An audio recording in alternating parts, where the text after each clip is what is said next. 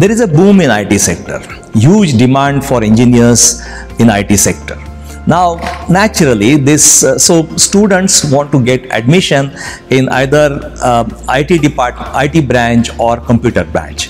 Now, in our institute, if students do not get admission in IT or computer, should they be disappointed? No, not at all. There is a reason for this. The reason is that we have freedom to design the course, being autonomous institute. So we have taken care that right from the first year, we will train the students in such a way, we'll introduce the computer subjects, IT subjects in such a way that at the end of 4 years, the students will be ready to enter into IT sector if they desire.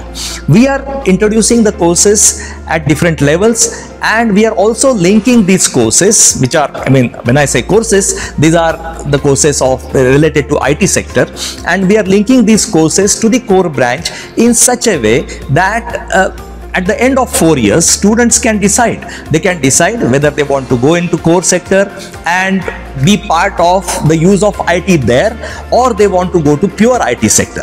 The choice is theirs. And this, whether we have done this or not, how we are going to do this is something which you can come to us and check with us. So this we can do because we have the freedom. We have the freedom that autonomy has given to us.